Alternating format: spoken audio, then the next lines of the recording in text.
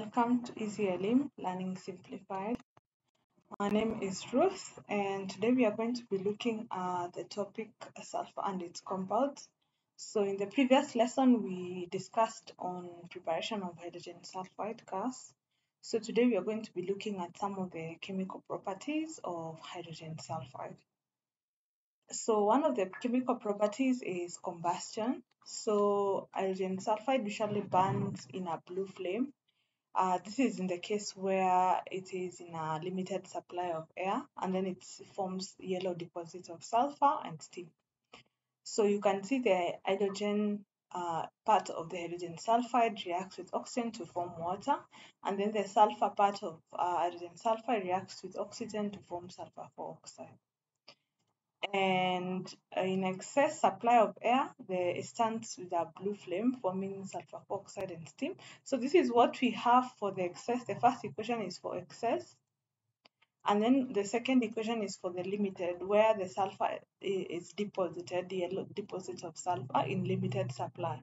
But in excess air, sulfur completely burns in oxygen to form sulfur oxide, and then in plentiful of air, that is, sulfur burns completely to form sulfur oxide, but in limited amount of air, it only forms sulfur solid.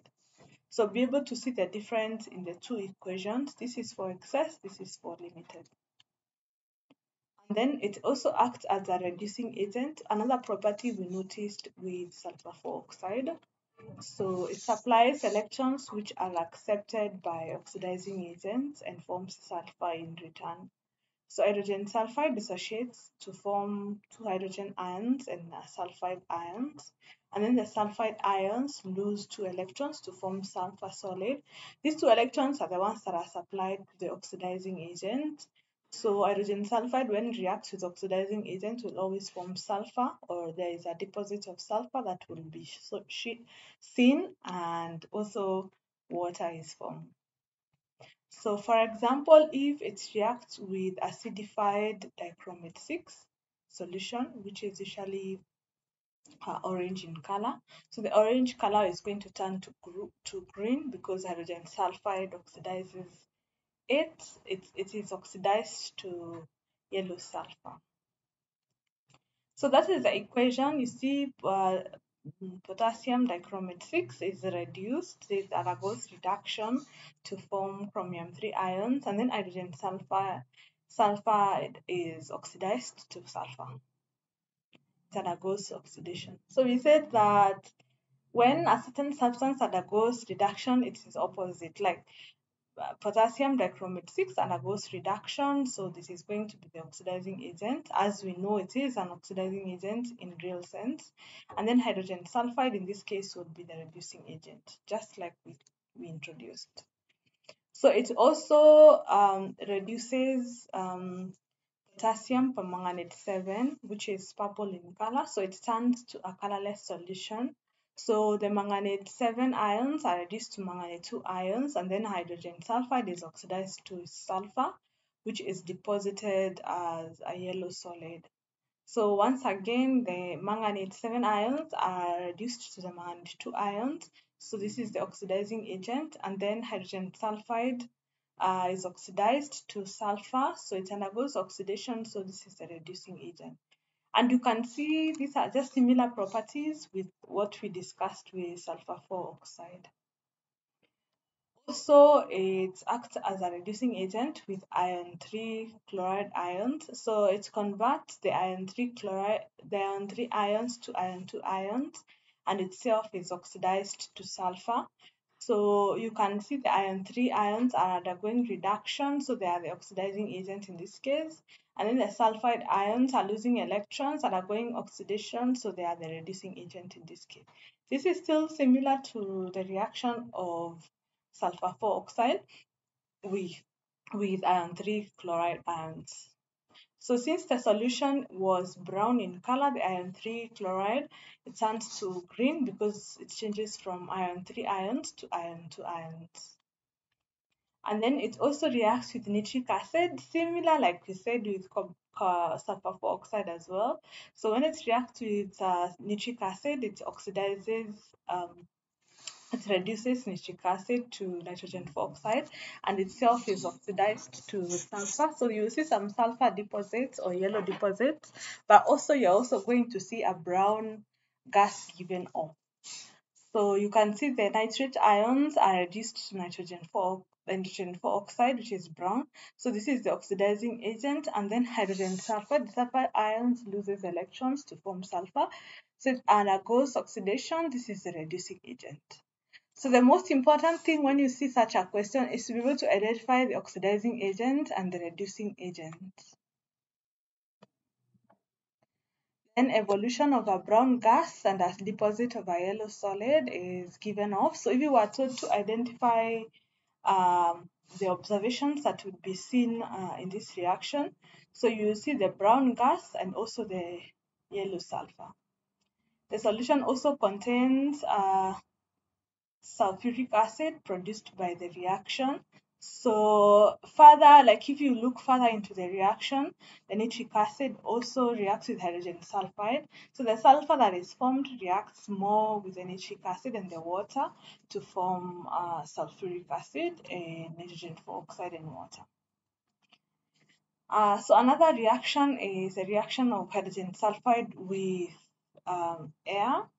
So the gas is dissolved in water in a beaker and exposed to air, and then after a few days, a white dispersal is formed. So hydrogen sulfide reacts with oxygen to form water, and sulfur is deposited. And when it reacts with concentrated sulfuric acid, there's formation of still sulfur and water. We talked about this sometime back when we were discussing reactions of sulfuric acid. So I hope you can be able to notice that it's similar to that reaction that we discussed. It also reacts with halogens, for example, bromine water. And you know bromine water is red-brown. So the red-brown bromine water is reduced to form colorless hydrogen bromide acid and yellow deposits of sulfur. So the bromine solution turns to a colorless solution because of the formation of hydrogen bromide. You can see there is interchange of anions. So still in this case, the bromine is the oxidizing agent and the hydrogen sulfide is the reducing agent. You can see how these reactions are more or less the same with the ones for sulfur oxide. It also reacts with hydrogen peroxide, where it also reduces hydrogen peroxide to water, and then itself is oxidized to form sulfur. So you can see the hydrogen peroxide, in this case, is the oxidizing agent, and the hydrogen sulfide is the reducing agent. Note how the reactions are occurring. In all this reaction, hydrogen sulfide is the reducing agent, similar to sulfur oxide. So when we are preparing metal sulfide, usually react hydrogen sulfide with metal ions in solution, and then they form precipitates, and most of them are usually black in color. So for example, if you bubble hydrogen sulfide in solution containing lead ions, copper ions, ions, so you notice that there is going to be an interchange of ions. So lead is going to react with nitric acid, lead nitrate is going to react with hydrogen sulfide to form lead sulfide, and in turn we form nitric acid. There is an interchange of ions that is occurring. So that helps you to remember and to see how the equation is forming well so that you do not get confused. If you were to look at the ionically what is happening, it's the lead ions reacting with the sulfide ions to form lead sulfide. Same case with copper ions. So the copper ions react with the hydrogen sulfide to form copper sulfide and sulfuric acid. Still, you can see the interchange of the cations. The copper ions react with the sulfide ions to form copper sulfide. Then the sulfate ions react with hydrogen to form sulfuric acid. Similarly, with iron 2 sulfate, which is spelled green, react with hydrogen sulfide to form hydrogen iron sulfide and sulfuric acid, which is black. And once again, zinc nitrate reacts with hydrogen sulfide to form zinc sulphide and nitric acid. As you can see, the zinc ions react to the sulphide ions to form zinc sulphide. So let's do this one question and we close the session. So when hydrogen sulfide gas was bubbled into an aqueous solution of iron 3 chloride, a yellow solid precipitate was deposited. So we are reacting hydrogen sulfide in iron 3 chloride. So the first question is, it's another observation that would be made. So we are starting with iron 3 chloride, which is brown. So the brown iron 3 chloride will turn to green. So this is another observation we are going to see. So this is a reaction of hydrogen sulfide with iron 3 chloride. So hydrogen sulfide in this case acts as a reducing agent. The iron 3 chloride acts as an oxidizing agent. We discussed this before.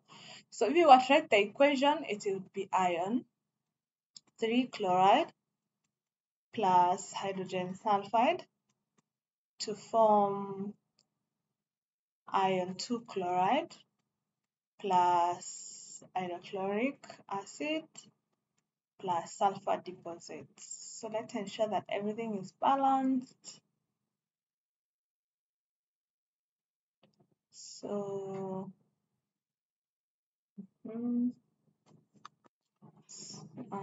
so we are going to put a 2 here. So we have two 4 chlorides, and we put a 2 here. 6, so we need to put a 2 here. That balances the equation. So that brings us to the end of the reactions of hydrogen sulfide. So in the next lesson, we are going to be doing tests for sulfates and sulfides. So this is important because it forms the qualitative analysis part of paper 3. So see you in the next lesson.